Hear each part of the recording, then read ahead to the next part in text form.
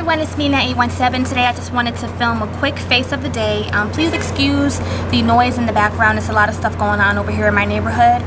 Today I attended the Makeup Forever Pro event. I've been waiting months and months to attend this, and I went to that this morning and had a good time, learned some great tips. I did pick up a few things, mostly foundation. I just been wanting to try out different things, so you know, at a 40 or 50% discount, you know, I had to just get everything that I wanted. Now I didn't get everything because I didn't have my little booklet with me, so I couldn't remember colors, and well, they're not even colors, they're numbers, so you know, a lot of stuff I wasn't able to get, but at least I did get some key things. I also picked up the camouflage palette, so once all that stuff ships to me, I will definitely show it to you guys. So anyway, for the face, let me zoom in a little bit. Okay, face, really simple, neutral. You guys know how I love it. On my eyes, on my lid, I'm wearing MAC Sable. All these shadows are going to be MAC. So MAC Sable, and here I have texture, and right here I have handwritten. This is like my favorite everyday go-to. It just goes with everything. It's nice. It defines the eye a little bit, but it's just really simple, really flattering. So this is what I love to wear on a daily basis. If you guys want to see a video for it, just let me know. It's really, really simple.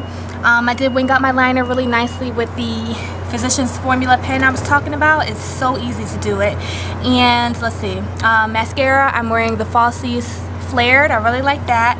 And on my cheeks, I'm wearing Max Breezy. You probably can't really tell the color, but that's what I'm wearing. And on my lips, I'm wearing a lipstick by Revlon Color Burst line, and it's called Blushed.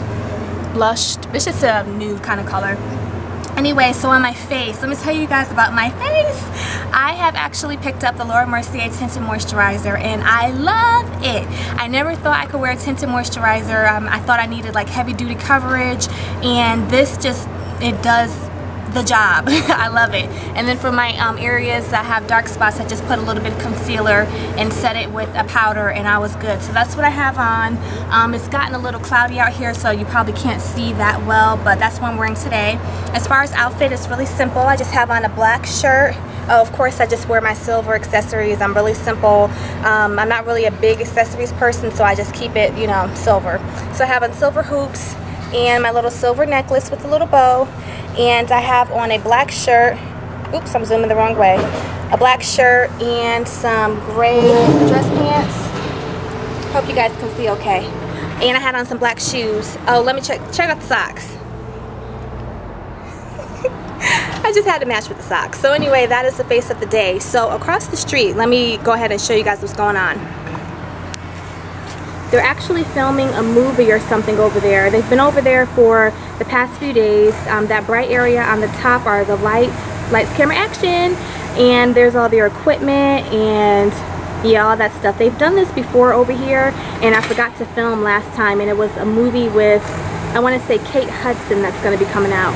So anyway, there's all the equipment, and it's just so exciting. I love it. They've been doing a lot of stuff over here in the area in which I stay.